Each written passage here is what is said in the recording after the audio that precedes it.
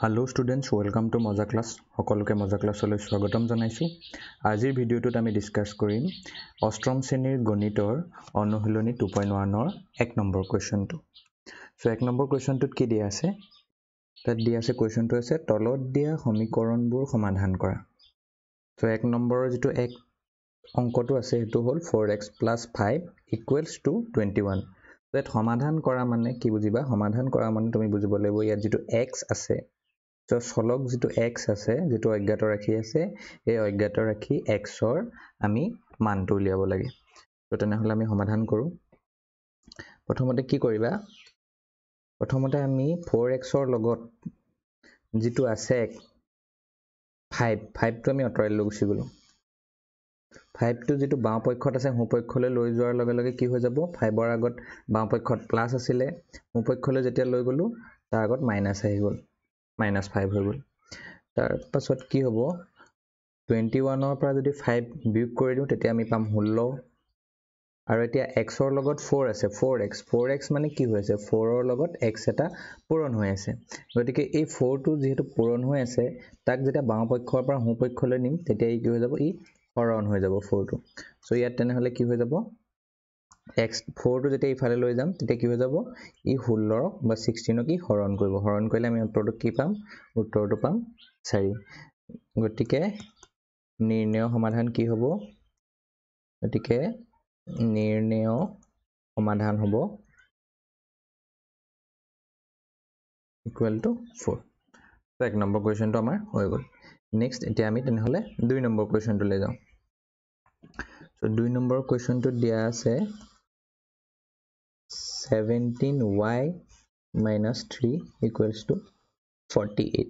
So ইয়াত আমি কাৰ মান উলিয়াব লাগিব? ইয়াত আমি y ৰ মানটো উলিয়াব লাগিব। প্ৰথমতে আমি কি কৰিম? y থকা যেটো ৰাখি আছে হেতু ৰাখিম বাও পক্ষত। সো 17y এটো আমি বাও পক্ষতে ৰাখিম। বাকি লগত যিবোৰ আছে সব হো পক্ষলৈ লৈ যাম। সো আমি 3 টোক প্ৰথমতে আমি হো পক্ষলৈ লৈ যাওঁ।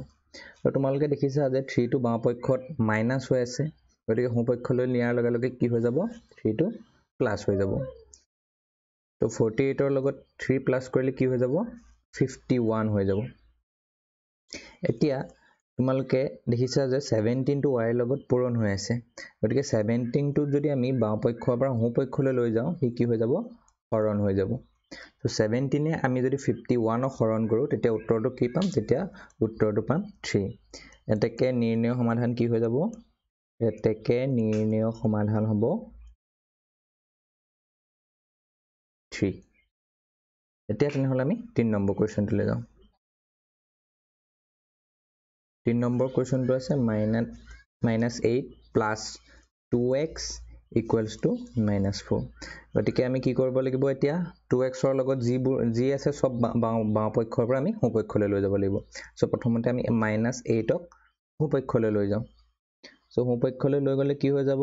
বাও পক্ষত যদি 8 ৰ আগত মাইনাস আছে হো পক্ষত যোৱাৰ পাছত 8 ৰ আগত যেটো আছিল মাইনাস হেতু প্লাস হৈ যাব। তো 2x = হ'ব 8 ৰ পৰা 4 গুছি গলে থাকিব 4। x = কি হ'ব? 4/2 = 2। এতেকে নিৰ্ণয় সমাধান কি হৈ যাব তেনেহলে? এতেকে নিৰ্ণয় সমাধান হ'ব 2। এতিয়া আমি কোৱেশ্চন নম্বৰ 4 লৈ যাওঁ। কোৱেশ্চন নম্বৰ 4 টো দিয়া আছে 6x / 7 = 42। ইয়াত আমি কি কৰিম? তোমালোকে এটা বস্তু জানা চাগে যেতিয়া আমি এটা ভগ্নাংশক এফালে ধৰি ললো এটো বাও পক্ষ এফালে ধৰি ললো এটো এটা হো পক্ষ। যেতিয়া এটা ভগ্নাংশক ইয়াত দিয়া আছে 6/7 বা 7/6 7/6 টোক যেতিয়া বাও পক্ষৰ পৰা হো পক্ষলৈ নিও তেতিয়া কি হৈ যাব? তলত থকাটো সদায় ওপৰত গুছি যাব, ওপৰত থকাটো সদায় তলত গুছি যায়। মানে লবটো বাও পক্ষৰ পৰা হো পক্ষলৈ গলে হৰ হৈ যায় আৰু হৰটো বাও পক্ষৰ পৰা হো পক্ষলৈ হৈ গলে লব হৈ যায়। সো লব হৰক এটা চেঞ্জ হৈ যায়। তো 6/7 টোক যদি বাও পক্ষৰ পৰা হো পক্ষলৈ নিও তেনেহলে কি হৈ যাব? 7/6 ছভাগৰ 7 হৈ যাব। তো ইয়াতো তেনেহলে x ৰ লগত যেটো 6/7 আছে এটো বাও পক্ষৰ পৰা হো পক্ষলৈ লৈ যোৱাৰ লগে লগে 7 টো ওপৰত গুছি যাব 6 টো তলত গুছি আহিল। তো 6 এ 42 হৰণ কৰিলে কিমান হ'ব? 8 বাৰ যাব। 8 × 7 = 49 হ'ব। এটাকে নির্ণয় সমাধান কি হবো এটাকে নির্ণয় সমাধান হবো 49 সো এই পাৰ্টটো তোমালোকে লিখিব না লাগে মই তোমালোকক জাস্ট বুজাবৰ কাৰণে ইউজ কৰিছো সো এটো তোমালোকে লিখিব না লাগে নেক্সট কোৱেশ্চন নাম্বাৰ আমি 5 ত যাও কোৱেশ্চন নাম্বাৰ 5 5 ত দিয়া আছে কি 6y by 11 equals to 54 by 99 ইয়াতো কেস হোৱা ভগ্নাংশ এটা 11 ভাগৰ 6 এটুক বাও পক্ষৰ পৰা যেতিয়া হো পক্ষলৈ লৈ যাম তেতিয়া 11 টো ওপৰত গুছি যাব 11 টো ওপৰত গুছি যাব 6 টো কোড আহিব 6 টো তলত গুছি আহিলে তো ইয়াত কি হৈ যাব 54 by 99 ৰ লগত 11 by 6 হৈ যাব 11 এ 99 ক কিমান বাৰ যাব 9 বাৰ যাব 6 ৰে 54 ক কিবাৰ যাব 6 9 গুণ 54 9 বাৰ যাব আকৌ 9 ৰে 9 কেবাৰ যাব এবাৰ যাব সো আনসাৰটো কি হ'ব y equals to 1 এতেকে নির্ণয় সমাধান হ'ব সমাধান equals to 1 then next আমি যাও question number 6 হলে question number 6 to দিয়া আছে 3x equals to 180 plus 6x এতিয়া আমি 6x to হো পক্ষৰ পৰা বাও পক্ষলৈ আনিলো কেলে আনিলো কাৰণ আমাক x ৰ মান উলিয়াব লাগে আৰু x ৰ মান যেহেতু উলিয়াব লাগে সেই কাৰণে আমি x টো বাও পক্ষতে ৰাখিছো so 3x minus 6x equals to 180 তে ইফালে বাও পক্ষত আহি গল তেনে হলে minus 3x equals to 180 তা minus 3x মানে কি বুজা minus 3x মানে ইয়াত minus 3 into x হৈছে এতে minus 3 টোক আমি বাও পক্ষৰ পৰা হো পক্ষলৈ লৈ যাম তো হো পক্ষলৈ লৈ গলে তুমি এটা জানা তোমালকে সাগে এটা বস্তু জানা যেতিয়া পূৰণ হৈ থাকে কোনো এটা সংখ্যা পূৰণ হৈ থকা সংখ্যাটোক যেতিয়া আমি বাও পক্ষ অৰ্থাৎ লেফট হ্যান্ড সাইড LHS মানে হল লেফট হ্যান্ড সাইডৰ পৰা যেতিয়া ৰাইট হ্যান্ড সাইডলৈ নিউ তেতিয়া কিন্তু তাৰ কোনো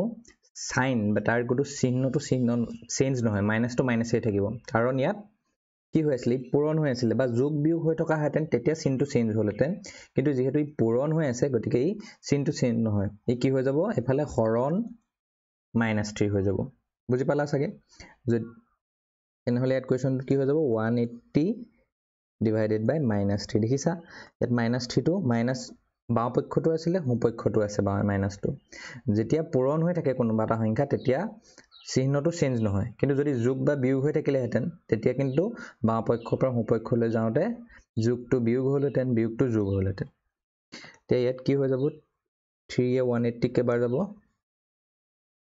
60 বাৰ যাব সো আনসাৰটো হ'ব -60 এতেকে নিৰ্ণয় সমাধান হ'ব equals to -60 next আহিলে question number 7 question number 7 so question number 7 to কি দিয়া আছে question number 7 to দিয়া আছে 2x plus 3 equals to x plus 4 তে আমি কি কৰিম আমাক যেহেতু x ৰ মান উলিয়াব লাগে গতিকে x ৰ যিখিনি x টকা যিখিনি আছে গতিখিনি x টো কিফালে হো পক্ষৰ পৰা বাও পক্ষলৈ লৈ গল আৰু 3 টো আমাক তো নালাগে বাও পক্ষত গতিকে 3 টো বাও পক্ষৰ পৰা আমি হো পক্ষলৈ লৈ যাম তে ইয়াত x টো তুমি সোৱা x টো হো পক্ষত x ৰ আগত প্লাস আছে গতিকে বাও পক্ষলৈ অহাৰ লগে লগে মাইনাস হৈ গল আৰু বাও পক্ষত 3 ৰ আগত কি আছে 3 আগত প্লাস চিন আছে গতিকে হো পক্ষলৈ লৈ যোৱাৰ লগে লগে 3 টো কি হৈ যাব -3 হৈ গল তো 2x ৰ পৰা x গুচি গলে x থাকিলে 4 ৰ পৰা 3 মাইনাস কৰিলে থাকিব 1 এটাকে নিৰ্ণয় সমাধান কি হৈ যাব এটাকে নিৰ্ণয় সমাধান হ'ব 1 next আমি question number 8 লৈ যাম question number 8 লৈ যাম so 8 ত দিয়া আছে 2 minus 5x equals to 3x minus 9 তে আমি কি কৰিব লাগিব আমি x ৰ যিখিনি ৰাখি দিয়া আছে x টকা ৰাখিখিনিক আমি বাও পক্ষত আনিম গতিকে 5x minus 3 টো হো পক্ষত আছে হো পক্ষৰ পৰা বাও পক্ষলৈ আনিছো পক্ষটো চেঞ্জ কৰিছো গতিকে চিহ্নটো চেঞ্জ হৈ যাব 3 আগত যেটো চিন আছে প্লাস আছে গতিকে বাওঁপক্ষলৈ নিলে -3x হৈ গ'ল ইকুৱেলছ টু 2 টো বাওঁপক্ষত দৰকাৰ নাই গতিকে 2 টো বাওঁপক্ষৰ পৰা সোঁপক্ষলৈ পঠাই দিম সোঁপক্ষলৈ পঠাই দিলে কি হৈ যাব 2 টো -2 হৈ গ'ল হলে আহি গ'ল -8x ইকুৱেলছ টু -11 আৰু চোৱা দুইটাৰ আগতে মাইনাস চিন আছে বাওঁপক্ষটো মাইনাস আছে সোঁপক্ষটো মাইনাস আছে এতিয়া দুইটাকে যদি আমি -1 এটাই পূৰণ কৰি দিওঁ বাওঁপক্ষটো -1 এটাই সোঁপক্ষটো -1 এটাই পূৰণ কৰি দিলে কি হৈ যাব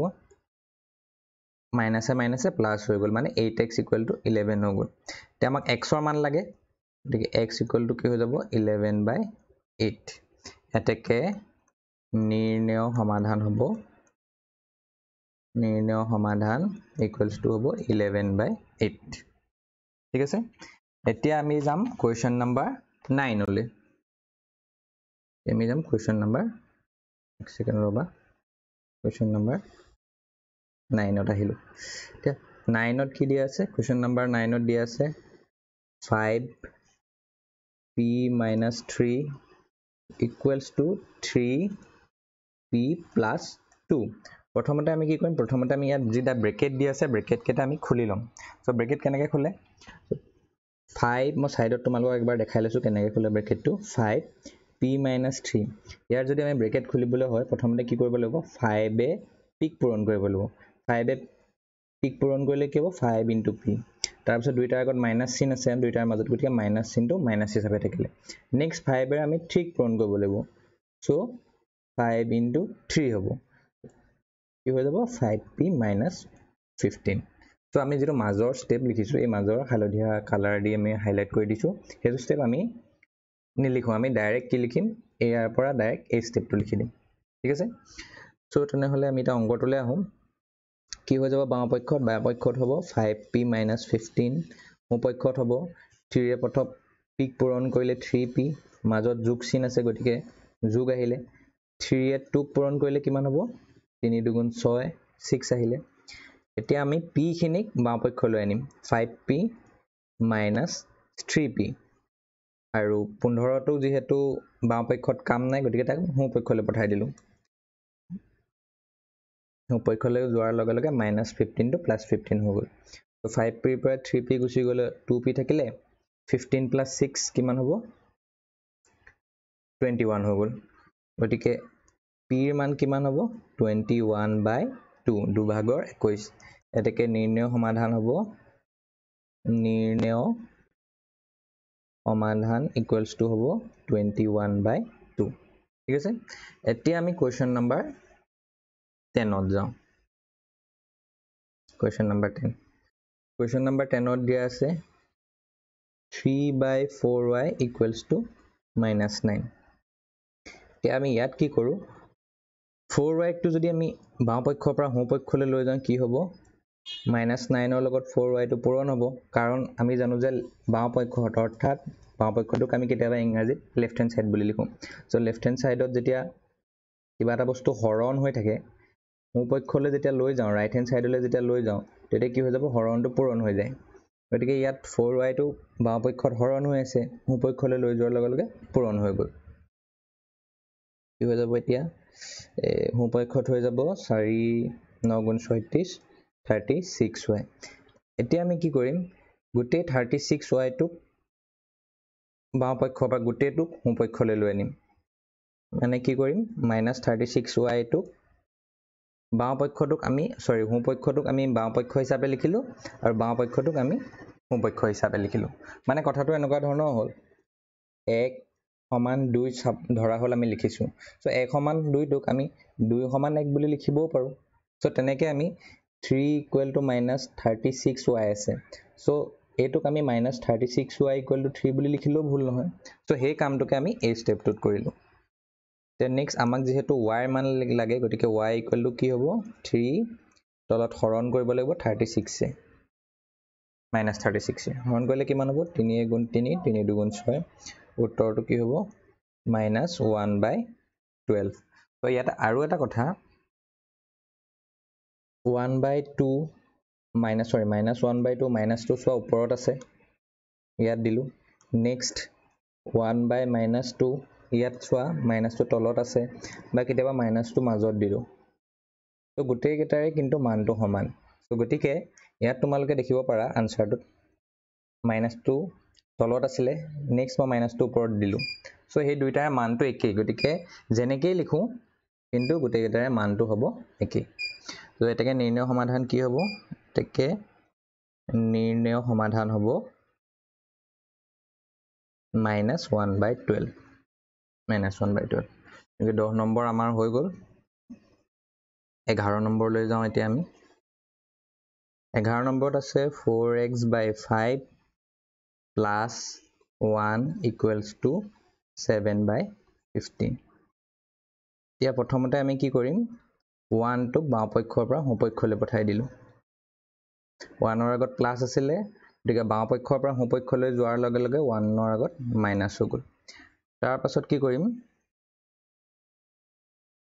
সোঁ পক্ষত লসাগু লৈ ললো 15 15 লসাগু লৈ লোৱাৰ লগে লগে 1 আৰু 15 পূৰণ কৰিলো 15 হৈ গ'ল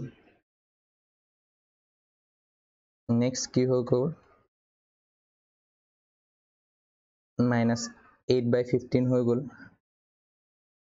তাৰ পৰা ইয়াত তোমালোকে দেখিছা 4x/5 মানে 4/5 into x গতিকে এই 4/5 টো যদি বাও পক্ষৰ পৰা সোঁ পক্ষলৈ লৈ যাওঁ কি হৈ যাব 5 টো ওপৰত আহি যাব 4 টো তলত আহি যাব সো হেতুকে আমি ইয়াত কৰিম 4/5 টো বাও পক্ষৰ পৰা সোঁ পক্ষলৈ লৈ গলো 5 টো ওপৰত আহি গ'ল 4 টো তলত আহি গ'ল এতিয়া আমি কটা কৰিম 4 × 2 = 8 5 × 3 = 15 উত্তৰটো হ'ব -2/3 এটাকে নিৰ্ণয় সমাধান হ'ব -2/3 নেক্সট আমি আহি যাওঁ কোৱেশ্চন নাম্বাৰ 12 হল এটো আমাৰ last question 17x divided by 3 minus 16/9 equals to 2 so ইয়াত আমি x ৰ মান উলিয়াব লাগে প্ৰথমতে আমি কি কৰো x থকা ৰাখিটো বাদ দি বাকিটোক আমি বাও পক্ষৰ পৰা সোঁ পক্ষলৈ লৈ যাওঁ তো 16/9 ৰ লগত মাইনাস চিন আছিলে গতিকে সোঁ পক্ষত যোৱাৰ লগে লগে প্লাস হৈ গ'ল এতিয়া নেক্সট কিমান হ'ব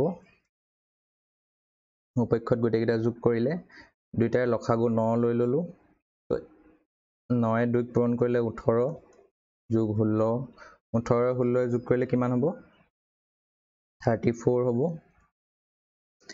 এতিয়া আমাক উলিয়াব লাগে x ৰ মান গতিকে আগৰটো নিচিনাকে যেতিয়া ভগ্নাংশ এটাক আমি বাও পক্ষৰ পৰা সোঁ পক্ষলৈ নিম 17/3 টো বাও পক্ষত আছে সোঁ পক্ষলৈ যেতিয়া নিম 3 টো ওপৰত গুচি যাব 17 টো তলত গুচি আহিব গতিকে x ৰ মানটো কিমান হ'ব x = হ'ব 34/9 পূৰণ 3/17 17 এ 34 ক দুবাৰ যাব 3 এ 9 3 3 × 9 গতিকে আনসাৰটো হ'ব 2/3 এটাকে নিৰ্ণয় সমাধান লিখিম নিৰ্ণয় সমাধান হ'ব 2/3 তো গতিকে আমাৰ 1 নম্বৰ কোৱেশ্চন খিনি আজি ইয়াতে শেষ হৈছে নেক্সট ভিডিওটোত আমি 2 নম্বৰ আৰু 3 নম্বৰ কোৱেশ্চনটো ডিসকাস কৰিম তো তোমালোকে যদি ভিডিওটো ভাল পাইছা তেনেহলে লাইক শেয়াৰ আৰু সাবস্ক্ৰাইব কৰিবা আৰু তোমালোকৰ যদি কিবা ডাউট থাকে কিবা কোৱেশ্চনছ থাকে তেনেহলে কমেন্ট বক্সত কমেন্ট কৰিবা আমি ৰিপ্লাই দিবলৈ ট্ৰাই কৰিম তো অতি সোনকালে বেলেগ এটা ভিডিও লৈ আহিম আজি ইয়াতে শেষ কৰিছো থ্যাংক ইউ